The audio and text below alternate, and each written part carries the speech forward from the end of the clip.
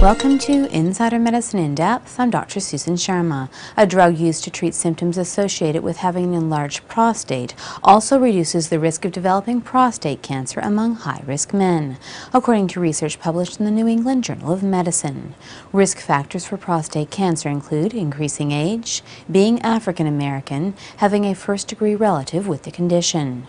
Researchers from Washington University School of Medicine in St. Louis randomly assigned nearly 7,000 men aged 50 to 75 with elevated levels of PSA, an indicator of an increased risk for prostate cancer, to treatment with Dutasteride, also known as Avodart, or a placebo.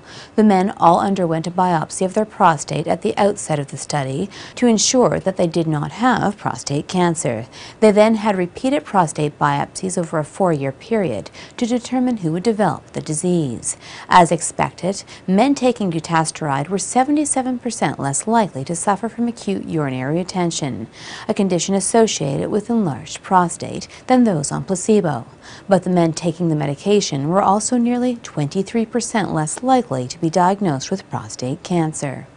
In the study, men taking Dutasteride who did develop tumors in their prostates were less likely to have a highly aggressive form of prostate cancer. Today's research highlights the benefits of Dutasteride for preventing prostate cancer among men at high risk for the condition.